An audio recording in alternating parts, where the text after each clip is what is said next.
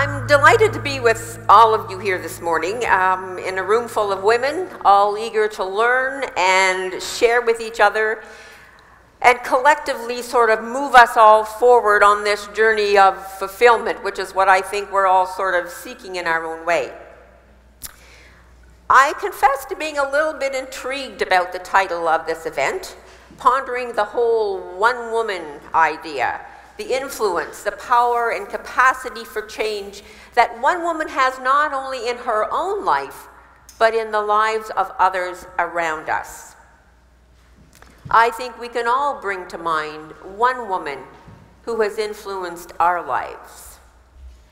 The idea of being fearless, though, that took a little more thought and reflection.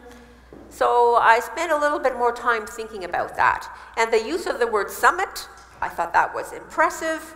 I thought, wow, is that word used because we're all at the top of our game here? Or does it mean that we're trying to get to the summit? Or, what does that look like? So I thought I was intrigued by the whole notion of just the name of the event. As I look back over my own life, my story, and we all have one, I was able to identify various points in my life where one woman influenced the next steps that I took in my life. For many of us, I would suspect that our mother may have been the first and perhaps most influential woman in our lives. I think it needs to be said that mother-daughter relationships can be complicated. Some are not nurturing. For some of you, your mother may have been absent in your life. But whatever the circumstances, mothers play a key role not only in who we become, but who our children become. Hindsight is 20/20, and as I look around, I don't see too many white-haired people. So I'll be the sage, if you don't mind. But as you get older, you have a clearer perspective of the influences that various people had in your life. What I perceive now that I learned from my mother was how to be responsible and hardworking, how to treat others with kindness and respect, how to love and be present in the lives of your children, to help others in need, keep your house clean, and also keep your children clean, but safe, loved, and protected. Those qualities for me as a young person translated into being a good student, to being kind, to helping, if anybody was in trouble at school at recess, I'd kind of come over there and see what I could do to help them. And school was a bit of a safe place for me, a place where I could be recognized and valued. My parents were not educated people, but as my father once said to me, you need to get an education and get the hell out of here. And here was on the Bruce Peninsula, about 20 miles south of Tobermory, Miller Lake, summer cottages, provincial parks, all that sort of stuff. But not a lot of opportunity there. I tell the story to my grandsons who have a host of activities and toys and whatever to play with, about amusing myself as a child by sitting on a big rock, alongside of Highway 6, and I would sit out there with my paper and my pen and my markers and whatever, and I would count the traffic from the ferry boat that came from Tobermory. Now, not only did I count them, I categorized them according to color. Did they have a boat? Were they pulling a camper? And every afternoon, my mother would say, those damn tourists drive too fast on this 2-lane highway. Every day, I just knew that's what was coming. Not exactly culturally stimulating.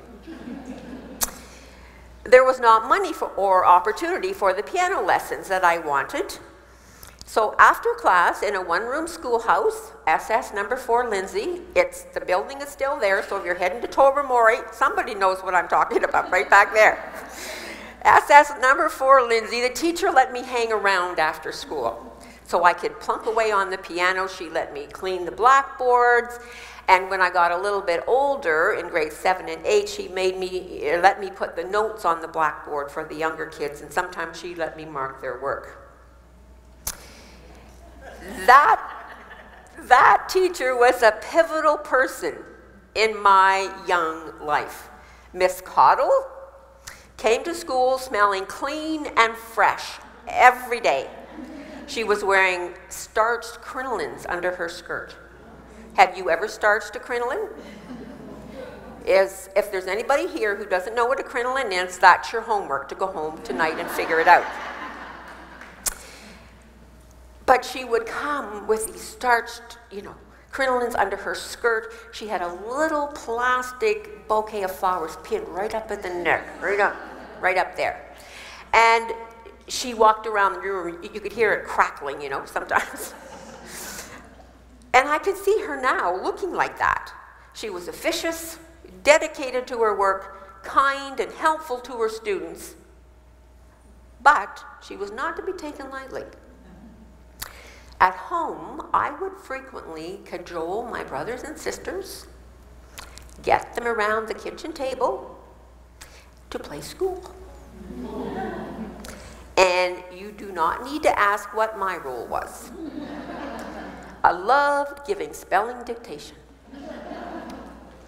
So I would walk slowly around the kitchen table. I'd carry that language arts speller open like this in my hand, and I would give spelling dictation. I would say the word, I would use it in a sentence, I would say the word again, and work my way down the list just like Miss Cottle.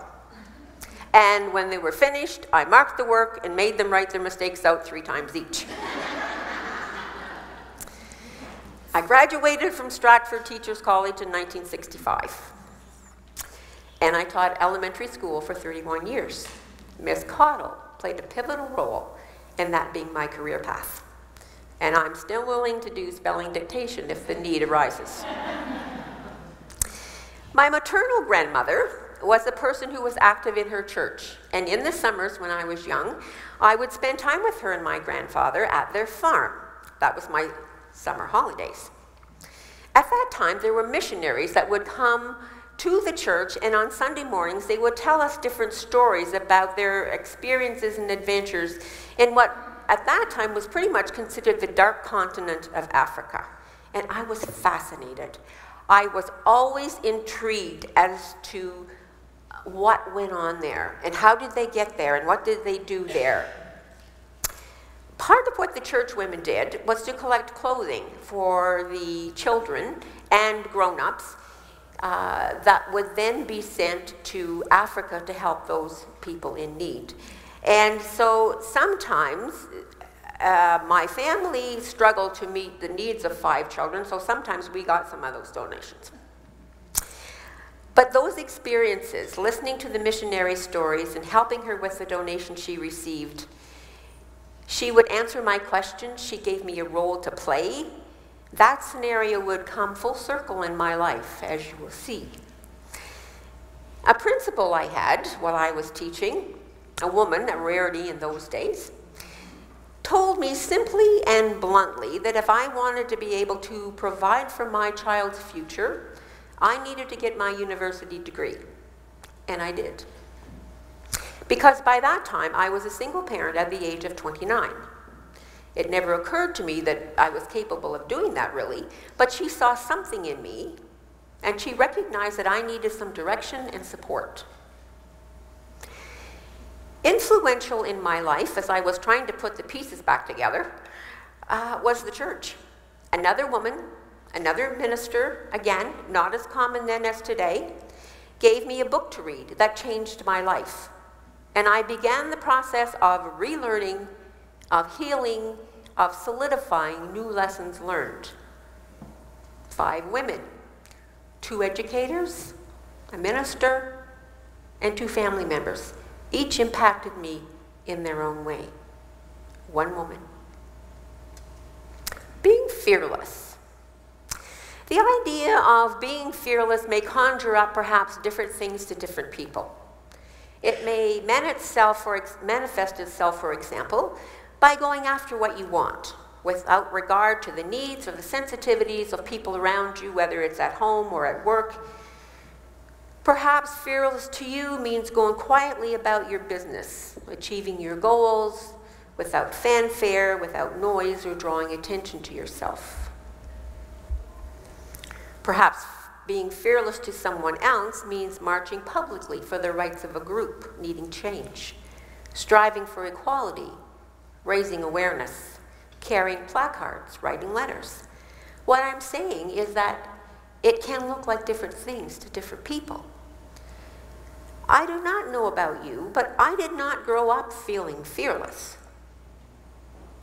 I grew up shy, timid, and really I just like to be left alone. And some days I'm still like that. Just leave me alone.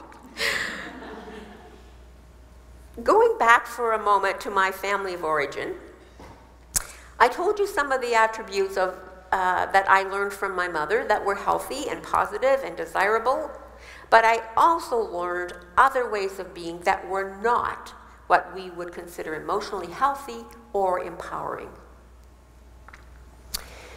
I learned how to acquiesce to the needs and whims of others, to keep my thoughts and opinions to myself, to not rock the boat. I learned what it meant to be fearful. What I said or felt did not seem to be worthy of note or of value. Suffice to say, that did not make for good choices and decisions in choosing a life partner. I did not go out into the world as a young woman knowing that I had a voice, that I had a right to use it, and in some cases, indeed, an obligation to use it for the greater good. I did not know or believe that what I thought, felt, or needed was equally as important as another person. It is not by accident that people with addictive personalities migrate to timid, compliant, but responsible and capable women, and us to them.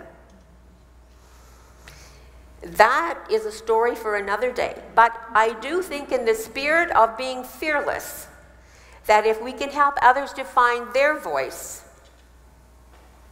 we have an obligation to do that.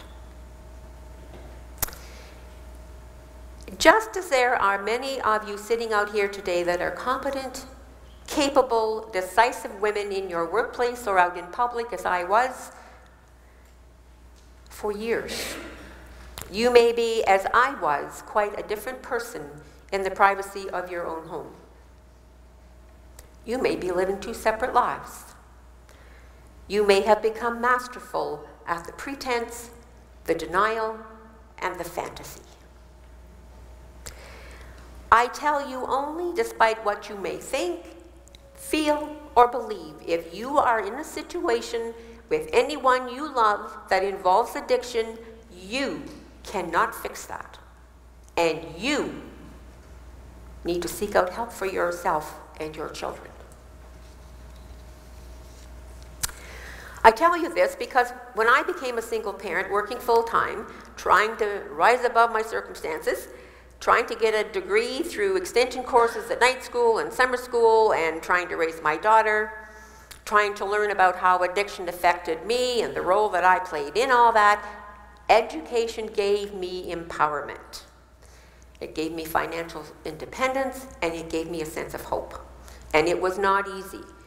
I would like to say that it was always a straight path forward to health and wholeness, but that's not true. It's hard to unlearn a lifetime of habits that do not serve your best self, but I persevered. Education is an empowering tool. All avenues of learning matter. Many of the greatest lessons I learned the hard way through personal experience. And once learned, they are not forgotten. And don't worry If you don't get it right the first time, that same predicament will keep coming back into your life until you figure it out and get it right. Life is funny that way.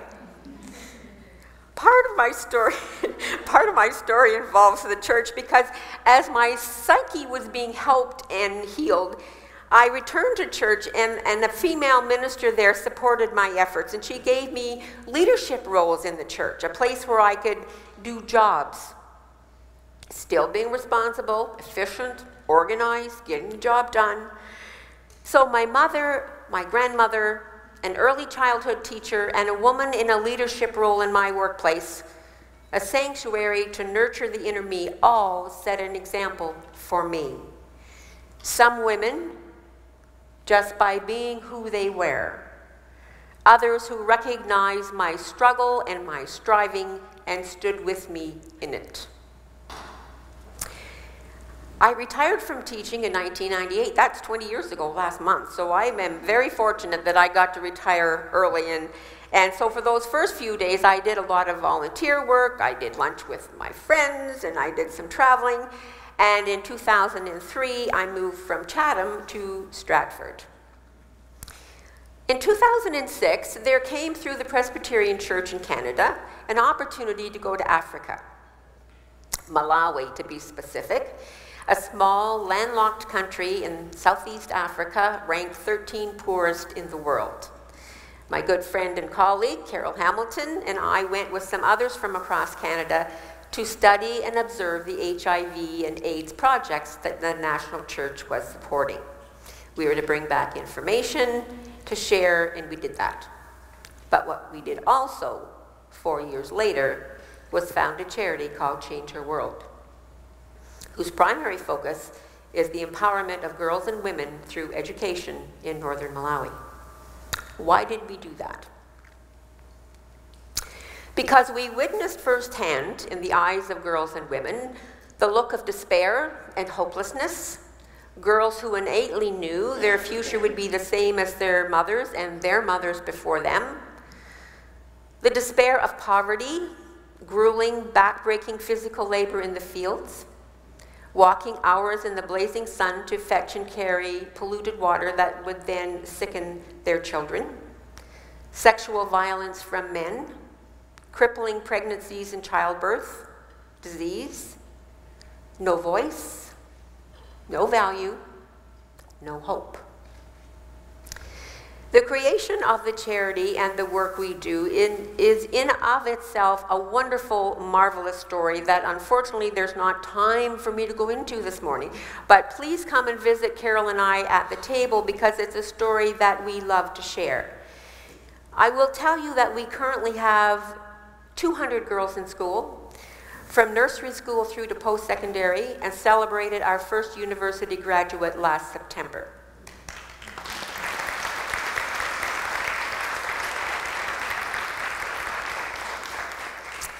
We have created a Change Her World nursery school, empowered women through goat projects, and so much more. This work is my summit. Do you know what the summit looks like for you? What I want to say is this: I'm here today because of a few things.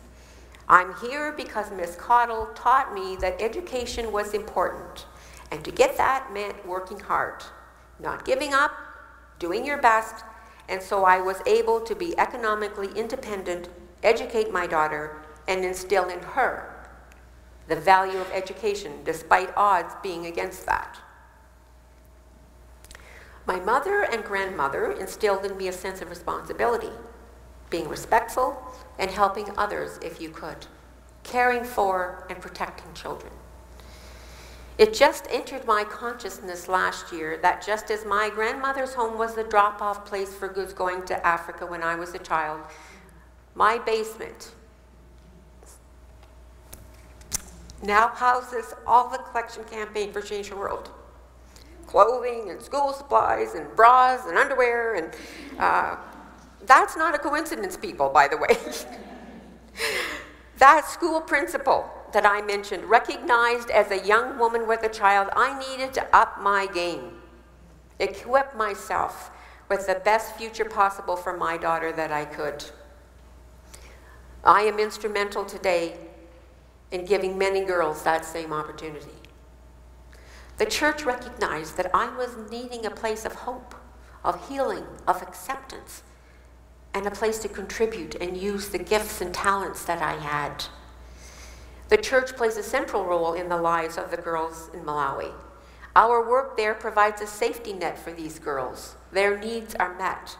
Some of them refer to Carol and I as their parents because many of them are orphans and have only guardians.